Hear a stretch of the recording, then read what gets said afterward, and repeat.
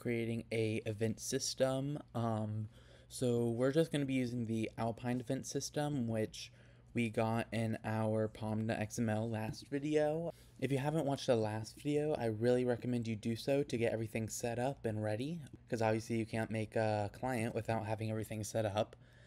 We're going to be making an event system, and we're going to be making it so that we will detect when a player presses a key, and we'll just send them the key that they pressed. Along with, we'll just be making a event 2D, which will help us render things onto the screen. Let's go ahead and just, I guess, get right into it. So we're going to go to tutorial here and make a new package named event. Inside of that, make a new Java class named event, and we'll just have this extends cancelable event from Alpine, and we'll just close out of that, and then make a new package named impl for implements, and we'll do event 2D extends event. I'm just gonna copy this extends event here. We're gonna make two more events, event key extends event, and one more, event update extends event. There we go. That's all we need for those classes, and we're going to hook them in just a second. But first we have to register all the events in our main class here, which for me is tutorial. In the next video, we're going to actually be using these events in a real module system, but for now I just want to show you how to get the event system done. So, okay, so we're going to do public static final event bus. Bus equals event manager dot builder, then dot set. Is it set name? And yep, it is. So we're gonna do root slash tutorial. Make your tutorial right here whatever you named this class here under Java, source main Java, and then dot set super listeners, and then finally dot build. And then in it, we're just going to say bus dot subscribe this. No, why is this not? And then, okay, well, we'll just do bus dot unsubscribe this. Okay, I'm honestly not sure why this is erroring out. Let's see if the client still runs. Okay, it does not. Oh, we need to public enum tutorial implements subscriber. Right, you're gonna have to implement subscriber for wherever you want to use your events. So my bad. The next step is, let's go ahead and register these events we made into Minecraft's code so that we can actually trigger them. Okay, so we're gonna go to GUI in game, and we're going to go down to, what is it, line this line 330. We'll just type slash tutorial start, tutorial end. Now we're going to say tutorial dot bus dot post new event 2D, and there we go. Actually, one thing I want to do is, I want for event 2D in the future, we're going to be using scaled resolution for it. So here I'm just going to say at getter private final scaled resolution SR at all args constructor. Then here I'm just going to pass in, there's already scaled resolution there.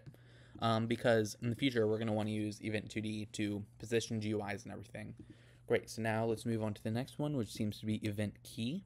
Okay, so we're going to go here. Actually, we need to get the key that was pressed. So there, at getter, at all args constructor, private find int key. There we go. And then inside of Minecraft.java, we're going to search for if k equals 1 right here. At line 1805, we're going to just do tutorial start, tutorial end, and just say the same thing. Tutorial dot bus dot post new event key and pass in K, which is the key that was pressed. And now, last but not least, event update. On update, we're going to go to entity player SP. No. Oh, I spelled it wrong. Entity player SP. And we're going to look for on update right here. We're going to just say / tutorial start, tutorial end, and last but not least, tutorial.bus.post new event update. We don't need any arguments for that. Great, so now all of our events are registered. Now let's actually go ahead and use them. Let's just do this in the main class for now. We'll be putting this in a module, I think next video, but you know, we obviously don't have modules right now, so we're going to do @subscribe, make sure it's from the Alpine one, private final listener of type event 2D,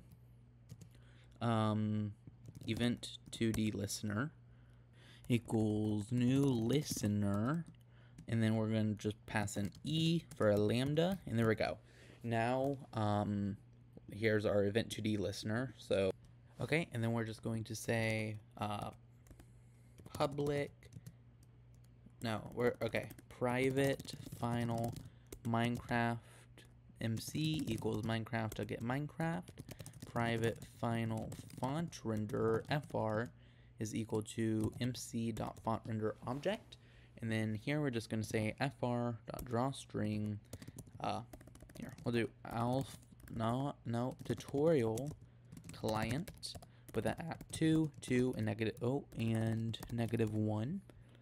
gl11.pushMatrix, gl11.glPopMatrix, gl11.glScaled to 1.75, 1.75, and 1.75. And let's actually make this 1 and 1. And then when we run the client, there you go. You see tutorial client right there. I might actually make this a bit smaller. There we go. So now that is proving to you that the event system working. I'm just going to copy this real quick and make a event key listener, event key. Then we're just going to say mc.theplayer.send chat message e.get key, and then you pressed e.get key. There we go. And when we run the client, when we press any key, so it's actually displaying the integer key codes. It works, but keys are not stored in like WASD-IOKL. They're actually stored in integers, but this is working. Alright, that's it for this video. If you want, you can test the event update too. That'll just get called every frame. In the next video, we're going to be making a module system. We'll probably be making a toggle sprint, maybe a fly, and we'll be putting this watermark inside of a HUD module. I'll probably release that video tomorrow. Thanks for watching. See you next time.